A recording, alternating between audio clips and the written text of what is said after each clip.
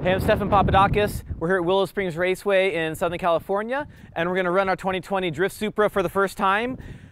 It's really exciting because we spent so many months working on this car and it's finally finished. So let's get to the track and get testing.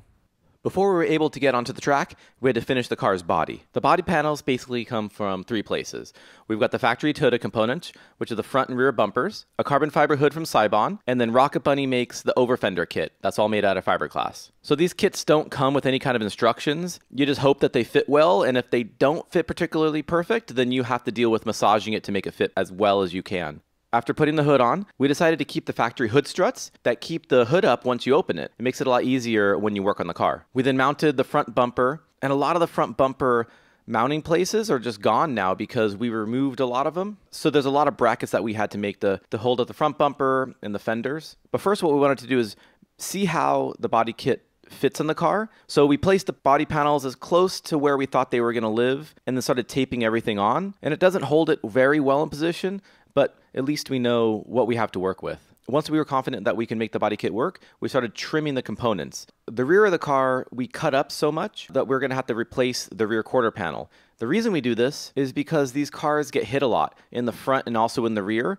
In the rear of the car especially, there's a lot of the unibody back there that if it gets hit, it's really hard to fix at the track. So what we do is we basically cut off all of the areas that the rules allow us to cut off, and then we take another quarter panel from a part that we get from the Toyota dealer. When your car gets hit from the side and they need to repair it, the body shops can order these whole quarter panel rocker A-pillar kits. That's what we ordered, was this whole side of a car essentially, but just the sheet metal. After deciding how much of it we needed, Sean went in back and then cut off just the part that we were going to use, and then we started installing that on the car. And the cool thing about this is these parts can be replaced relatively easily at our shop, and we don't have to unweld things and take them to the body shop and get stuff pulled. We can just drill out the rivets, and however we installed this quarter panel on top of the factory car, and we can replace that relatively easily. We've built the last couple cars this way, and it's worked out really well for us.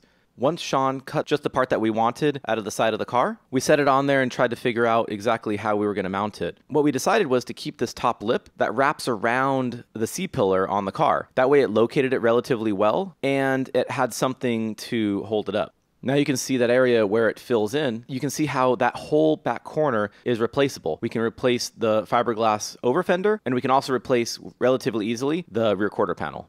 What's worked well for us for mock-up on body kits and parts are these tools called clecos, and they're essentially a temporary rivet. So you drill an 1/8 inch hole, and then the clecos go into that hole and hold your panels together. And since the car is going to be totally wrapped after, we're fine putting some 1/8 inch holes in the car. And then once you wrap the car, you'll never see those small little holes. But we've even done it in parts that were eventually going to be painted. And what we'll do is we'll weld up those little holes, sand them smooth, and then once you paint over it, you never knew that somebody had drilled a hole in that panel. So Sean used a little technique there where he turns the drill in reverse, and it creates a little dimple. So when you turn it back clockwise, the drill bit doesn't want to walk. After we had the body kit installed, Alex starts doing the wrap. He just wraps right over all of these multicolor panels. And sometimes the wraps are one big wrap that you put on the car, but this one, because we have matte black finish and then the gloss yellow, it actually has to be applied in several layers. So what Alex does is he looks at the picture of our livery, our design, and then he starts masking off where the different lines are going to be, installs the different layers of wrap,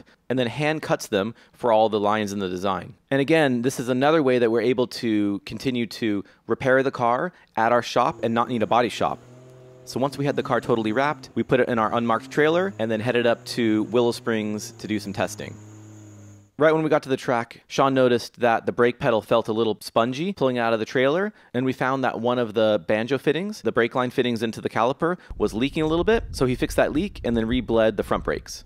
If you look close, you can see the front lip spoiler that wasn't on there earlier when we were showing the mock-up of the body kit. So now this is the full body kit installed with all the decals. We also use these hood latches from a company called AeroCatch. They're nice because they're low profile and there's no pin or anything like that to lose. It's all integrated into one system that lives on the hood. There was another thing that we noticed as Sean was pulling the car out of the trailer was that he wanted to change the clutch adjustment a little bit. There's a stop on the firewall, and we just adjusted that stop a little bit so the clutch engagement would have a little bit more play in the bottom. First laps in this brand new build, you know, the hard work of you guys, and it's kind of a sentimental moment. And we always have a fire extinguisher with us whenever the car's running, just in case. So we made a list of what we wanted to achieve at this first test day. And it's just going around the track, making sure the car feels okay. We bring it in, we make sure that everything, is still bolted on and sounds okay, and then we slowly start stepping up on the performance each time we bring the car back out. For the first few laps of testing, we're just making sure the car stops, steers, and everything feels okay for the driver. Freddie will start getting on the throttle harder, and then on the brakes harder, and then start steering it harder lap after lap until we do about 3 or 4 laps. Then he'll bring it in, we'll have a talk with him, do a visual on the car, and make sure that everything's still sound. Haha, this is rad! Woohoo! Oh, cool. Yeah.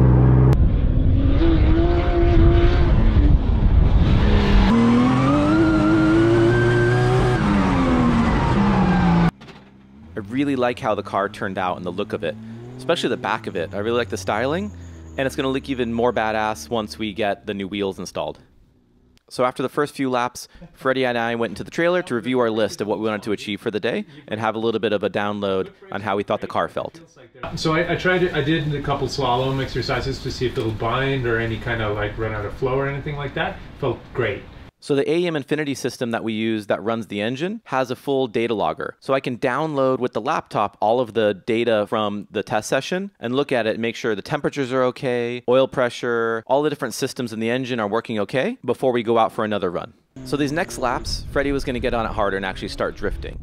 So he'll start with some really mild drifts. Low angle, not for a very long time, feel it out, and then start going progressively harder and harder. And bigger drifts, longer and longer. What he's going to test here is how the car feels at big angle. So there's a couple things that he needs the car to do, is counter steer well and have good steering feedback for the driver.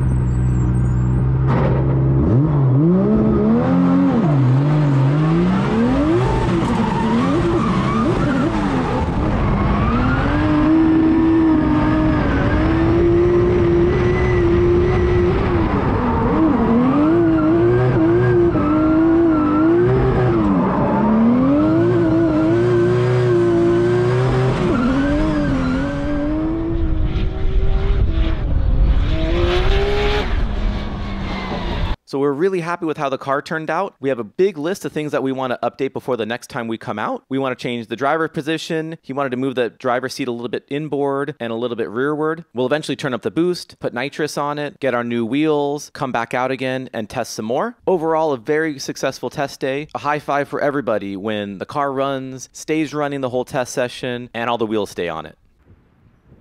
All right, so thanks for watching. I hope you enjoyed it. If you did, hit the like button. If you want to see more, please consider subscribing. Thanks to everybody that helped with building of the car. Sean, Mauro, Aldo that helped with the crew today. And I'm going to get you guys out to some of the drift events this year. So stay tuned for more drift videos, and thanks for watching.